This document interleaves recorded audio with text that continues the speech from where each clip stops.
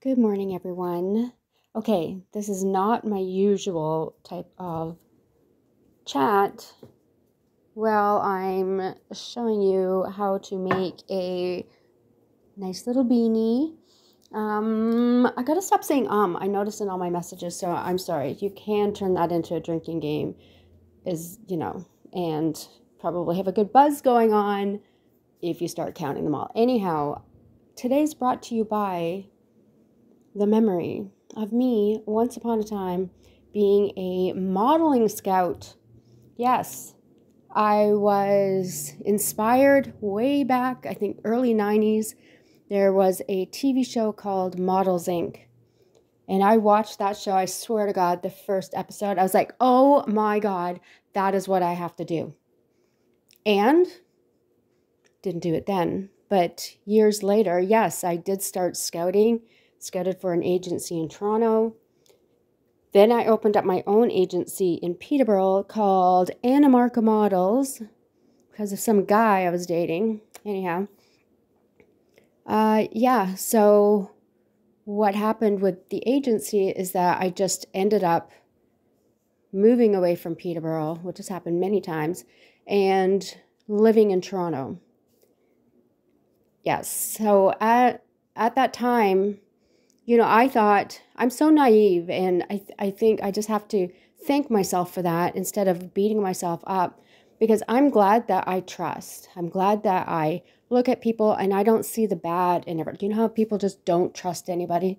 Don't do this, don't do that. Like, no, I was the opposite, and I would do things and then splat, hit the wall. So, and that's okay. I learned about it, always. And I'm glad that I wasn't jaded. So anyway, when the whole world shut down, I was in my home, living my little life, and then all of a sudden, boop, there is someone that was arrested who, once upon a time, I shook their hand. This guy, his name is Jean Paul. And you can do your research and all of that stuff. I was mortified. Just mortified. I couldn't believe it. I'd only met him once, and he was from Paris, and I don't know, the name just stuck, and I'm like, how many John Pauls are there? So, there's a million. Well, more than that, probably. So I looked him up, and sure enough, he was the owner, like one of the owners of Karen's, where, seriously, his buddy in New York actually flew to Toronto to meet me in a hotel with another agent. They were trying to get me away from the agency that I was working for. So we actually played a little trick on them, and we padded up my portfolio of all the people I'd scouted. And I can't remember if I went a little bit.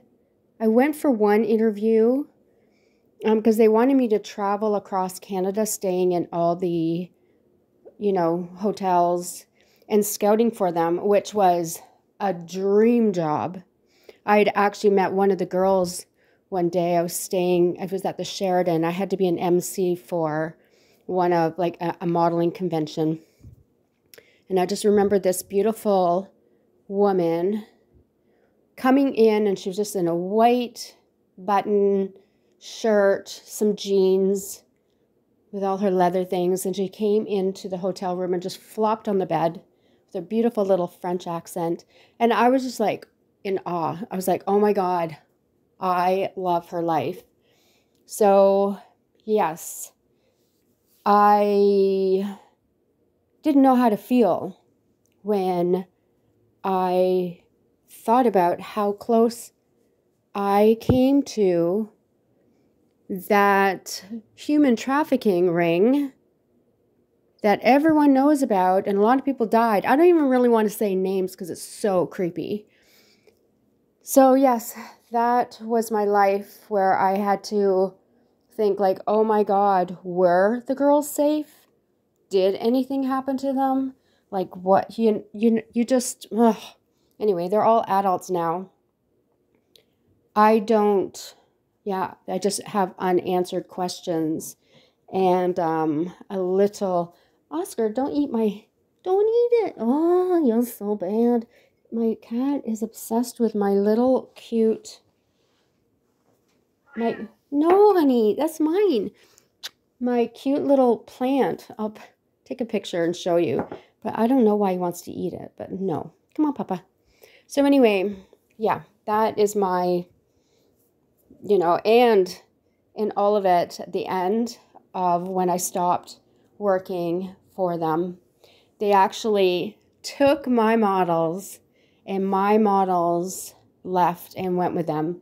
And I never did get paid commissions for them ever again. And I just thought, you know what? Karma.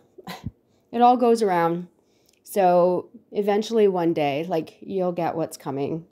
And sadly, this beautiful couple broke up, and which was shocking. And they came to me years later, and actually, I don't know if they really apologized, but they kind of just flipped over it and wanted to be kind of like a little friend or say happy birthday and this and that. So I kind of took it as that. Life goes on. You can't stay stuck in these times that weren't so great. And now seeing everything go down over the last 2 years, and who these people were that they were hanging out with, I'm so glad that all of that happened and there was like just a clean break. So anyhow, that's my story. I have one day I think I will go through the portfolio and show you the models that I scouted. One I even scouted at a flipping polar bear plunge. Can you believe it? They cut a big hole in the ice, and people just jump in, which, yeah, I can't even wrap my brain around that. It takes me 20 minutes to get into a heated pool. But anyway, yeah, I was kind of hungover that day, and everybody's like, come on in. So I was dressed. I looked like a homeless person. And so super, yeah, just hungover. And so I went, and then I look across the lake, and I was like, oh my God, she looks like she should be on the cover of Vogue. So I went over in my craziness, and I said, like, you're not going to believe this, but I handed her a card, and I said, I'm actually a scout, and I want you to come and see me with your parents in my office, like, next week. And yeah, that girl, she went out there, made some money, got some great shots. Anyway, that's it for today. I hope you enjoy my little video of making my beanie out of scrap yarn. I can't throw things out. I'm so glad that I can't, because this toque is fantastic. It's a little bit big, but anyway, I'm going to write everything down there, so all the little captions, so you'll be able to know how I did it. And that's it. I love you all. Thank you for watching my little video, and I'll talk to you soon. I have another couple of videos coming up, but I have some things to do today. Got to go to a new client and keep living my fantastic life. Okay, have a great one. Bye-bye.